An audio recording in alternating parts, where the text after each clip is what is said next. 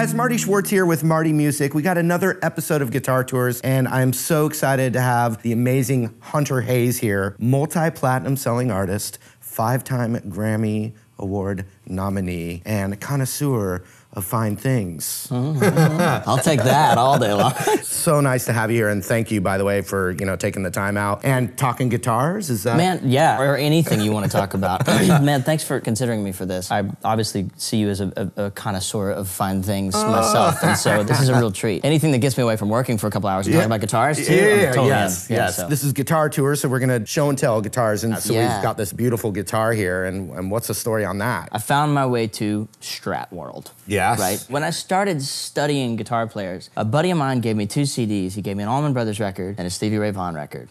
And that was like my introduction to like proper guitar playing. I loved the harmonies and the musicality of the Allman Brothers stuff. Yeah. But I loved the expressiveness and the attitude of the Stevie Ray Vaughan stuff. Rude mood. Exactly. And then I, like every guy that plays a Strat, will mention John Mayer, and we'll move on. I'm a huge fan, and that goes without saying. But so I found my way to Strats and really got comfortable in that world. And all the guitar players that I was studying too, back in Louisiana, were all playing, steel guitar parts on Cajun songs, right? Okay. Literally that. Neck pickup, Strat through like a PV Classic 30. So that was the tone I was in love with. That's what I wanted. And so I've been chasing that ever since. Actually, my first Ernie Ball Music Man guitar that I played was a Steve Lukather model. Oh, yeah. And even though that is the farthest thing from all of those things that I love, I fell in love with it. Yeah. And I loved the ease of it. It was kind of like, it felt like cheating. It was too easy to play. The tension, or the way that the headstock's designed, totally changed the game for me. And then they had a Strat lookalike that they had sent for me to try. And honestly, I was at a distance from it for a second. I didn't want to try it because I wasn't like, I wasn't a believer. I was so dead wrong.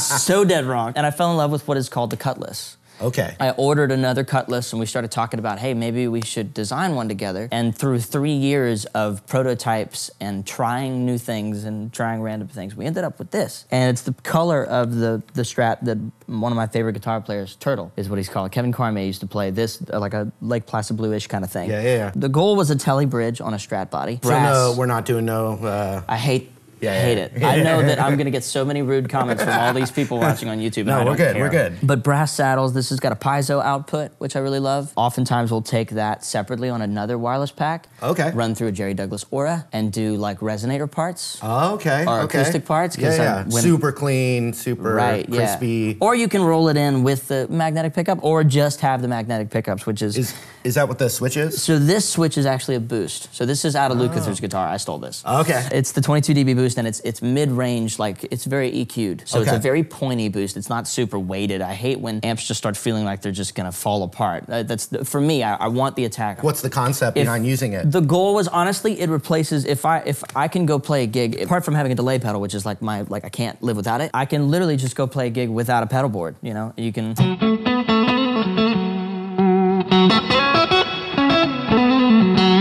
have all of it there, right? So on the bridge pickup, we did a thing where we just blend the neck pickup in with the bridge pickup on the last volume knob. Okay. So there's actually no tone knobs on this. They're all volume knobs. Okay. So.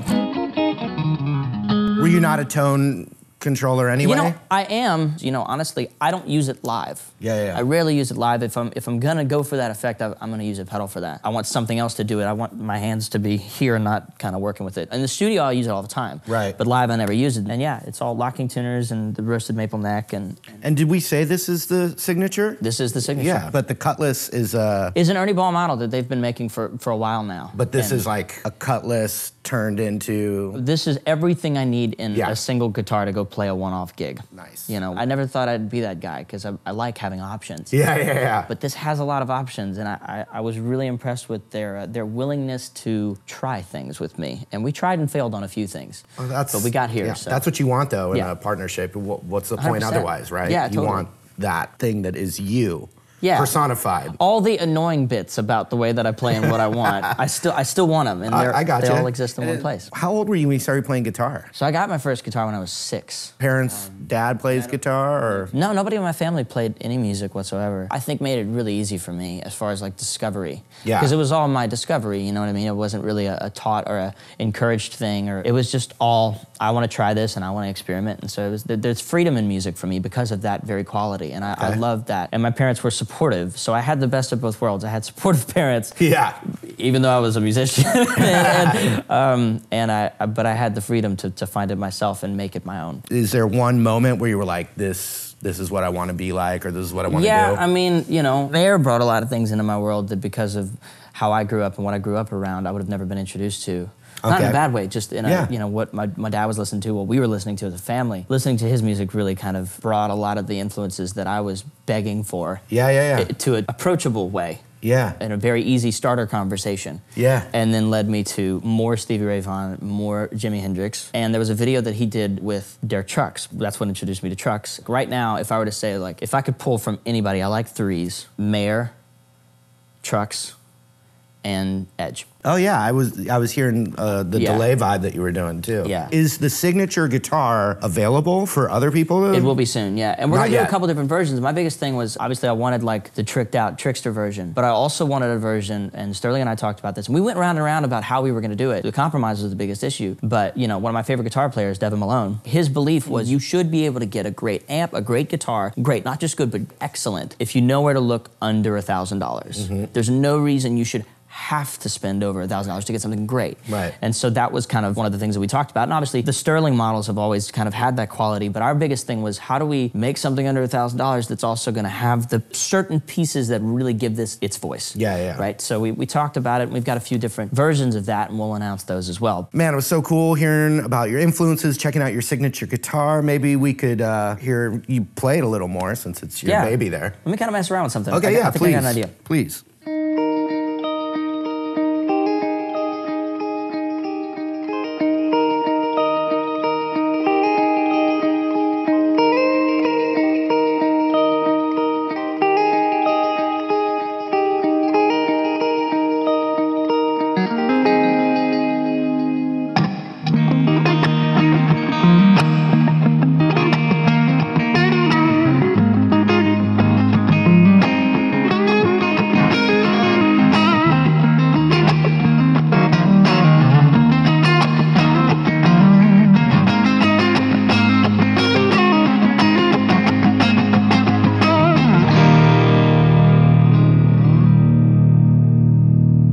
Hunter, thanks for showing us your signature guitar there. Yeah, man, absolutely. And so now we have another guitar that's part of your fleet. Man, as of late, I went to a guitar store to look for a thin line telly because I really wanted a thin line telly. I also realized in the shopping process how picky I am. And going back to the Devin Malone comment, I'm always looking for anything under that $1,000 mark, because there's always something just golden hanging out somewhere, waiting to be picked up and loved. I saw this hanging on the wall. I think it was like $700, and it just intrigued me because of the fact that it had one pickup. I think I've played it through a deluxe, which is how I fall in love with anything. But I loved it so much because it was like a simpler version of a Strat. I played it all over. We did like a Christmas project at the end of last year, and this is the only guitar that I played the entire time. This is like a 70s-ish model. I have two now because I fell in love with it and I bought another one. Longer scale, standard Fender scale necks with the magic of this weird bridge that you can't really bend notes on, which I love. I'm past like a whole note. Once you go past the whole note, just forget it, to let go. But I love the snappiness of it. I love the sort of the low output of the pickup, but also kind of the mid-rangey quality of the pickup is really nice.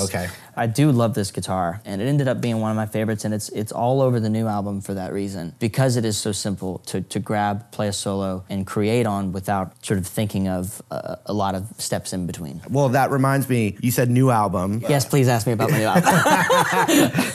Not because I want to promote it, I love talking about it. No, I would love to hear about it. What's the story on that? The only reason I said that was because it's been my favorite process I've ever had. Creative process, writing, and going through that whole arc of the living writing, process creating, and has been my favorite part of all of it. It was 3 years of an exhausting, heavily filtrated writing process, and basically a bunch of bull. And I decided at the beginning of 2018 that I was like, man, I'm not making any good music this way. And at the end of the day, it doesn't matter if anybody else likes it. I hate it. I didn't hate it. There was a lot of songs that I loved, but I also felt like there was a lot missing. And there's nobody to blame but me at the end of the day. So I settled on an album name like in January 2018. January 11th, I wrote that as a title track. The second song I wrote was a song called One Shot, which was the first time I'd written by myself in years. And I wrote a few songs for this record by myself, which I had so many insecurities about doing, and was really glad that I allowed myself to do it with the assumption that nobody would ever hear it. And normally I write like 150 to 200 songs per record. And I had already, and I just scrapped 200. at least, yeah. And I scrapped all of it and started over. And that's how we ended up with this album. And the best part about it is there's a lot of like demo material, which means like I'm in somebody's house in their home studio and we sing the vocal, we keep that vocal, we play a guitar solo, we keep that guitar solo, we keep the acoustic part that so-and-so played. And it's not like this, hey, let's go track it in a fancy recording studio. It's very spur of the moment. And then the rest of the recording is basically done at my house. If it's a garage with a bunch of thrown in it and a bunch of mics and a bunch of stuff that I love. And so a lot of the process is literally just me having, you know, Sam will come over to work on a track and we'll grab a couple cups of coffee. The dogs will run down the stairs with us to the basement. We turn the lights on, we turn the rig, and we just start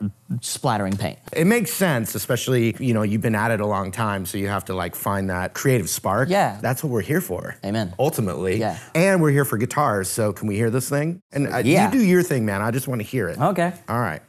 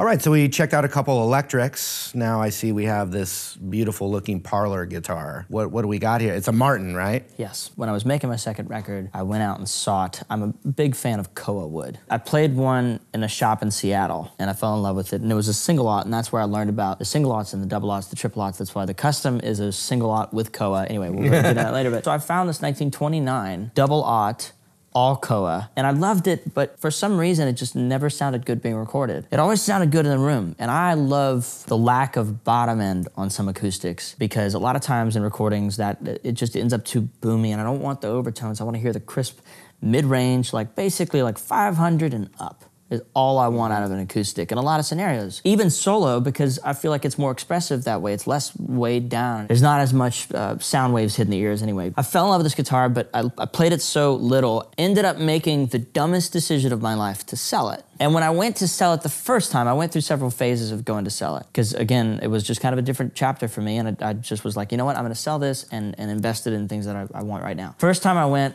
this was sitting at Carter Vintage, and it's a single aught 1927. And this was like 4, even 5 years ago. And I played it, and I liked it, but it needed some serious setup work. And so I was like, you know what, I'll keep mine. I went back around, and I finally was just like, you know what, I just need to sell this. And so I sold it, this was gone. I went on a couple of trips to a little island in the middle of the ocean that I fell in love with, and there's a big obsession around koa because obviously it's, you know, it's the Hawaiian wood. Yeah. And so I fell back in love with it and realized, you know what, I need to find an old koa acoustic because I miss it. I had just gotten back, it was a Sunday night. I walked into Carter with 20 minutes before they closed, and I thought to myself, if I see one that's all koa, I'll play it and I'll make a decision in 5 minutes. And I saw this one, and it was the one, but it had been purchased, set up, fixed up, and then put back into Carter's catalog. I love how just light it is, not only in obviously just carrying weight because it's so, you know, old, but I love the koa. I love the tonality of it. It's a very humble sounding guitar, I guess is the best way to describe it. Seemingly quiet, but it can scream when you want it to. But this is just all over the new record. You answered my question before I asked it. All over the new record, yeah.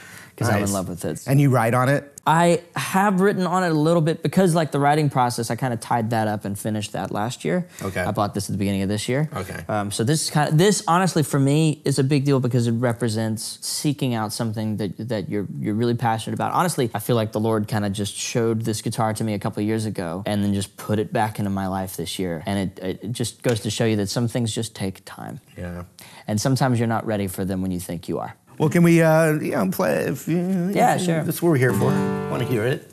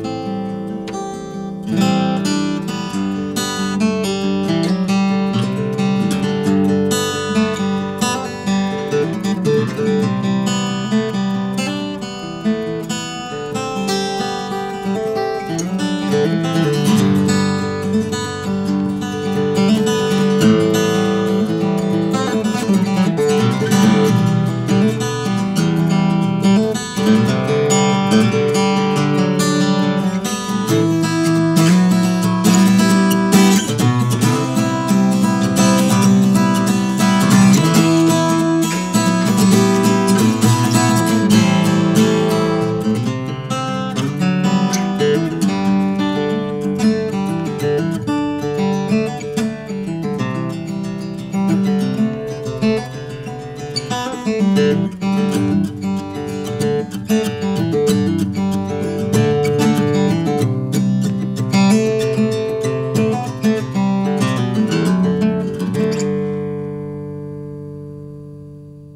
that is so cool. Yeah.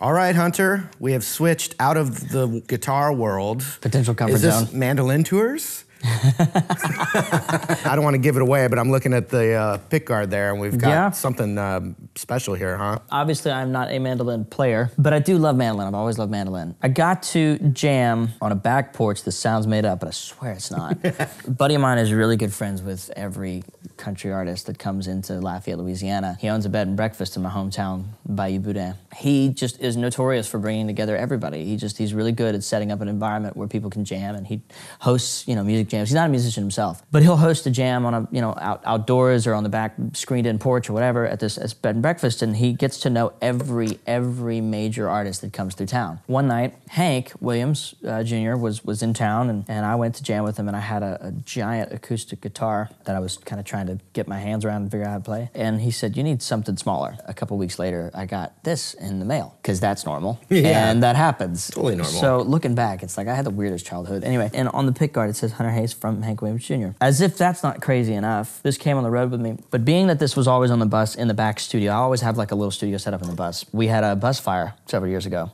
that I wasn't on the bus for, and thankfully my driver was okay, but he was hauling it across the country, and in the middle of nowhere, the engine caught fire, and that's underneath everything that I had in there. And so when I got the call that morning, they just said, it's a total loss, bring whatever you need, like you're starting over, everything in there was gone. And I started taking inventory of all the things that were in that back lounge, and there was one of the Strats that my buddy had given me when I was a kid. There was this. There was a 1958 Fender Champ. So I'd kind of had my moment. Obviously, everybody's fine, so you can't complain, you can't cry about it, But I was a little bummed. Lo and behold, we stopped into Salt Lake City on that tour like a month or 2 months later. One of our guys in the crew came back from the bus with everything that was in the back lounge. The Champ still works, the electric is fine, and this was also in that fire, and it came back like this. The fire had gone basically all the way around that back room.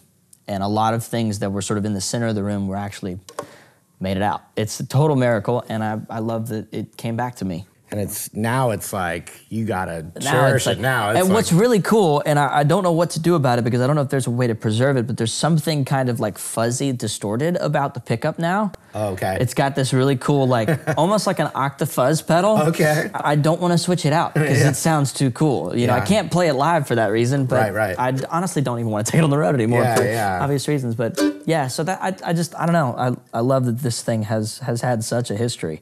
Wow. You ever mess with bluegrass? Man, I'm such a big fan of that world and those sounds, and I think that's part of what I try to craft every song with. And I've always been a huge Punch Brothers fan. Everybody, I feel like, knows that about me by now. I'm a huge Chris Thile fan. Yeah. You hung out with Chris Thile? Played with him or anything? I've hung out with him a few times. That's probably the most fangirling I have ever done. I met him actually the same year that I met John Mayer at a Grammy, at a series of Grammy things. Yeah. So John, the first year I was there, nominated for a new artist. And congratulations, man. Thank you for that, man. The nomination's a big deal for me. It should be. He came running into my dressing room, and it was just me and him chatting, and he was like, "Are you nervous? Are you freaking out?" And he was making fun of me for being nervous, and which I loved. And he was just like, "Dude, don't worry about it." And he just, I don't know, his approach to the whole thing was very matter of fact and very shrugging it off, and in a way of remember, this is a part of your story, not the nerves are coming from this is the first time. But he was very encouraging and very you've got a long road, you've got a long story to build, and that kind of approach, which I think I needed to hear from somebody who's been doing it for a while. Yeah, absolutely. And definitely one of your idols or someone you look up to. You want to just play it a little more? Yeah, I'll try.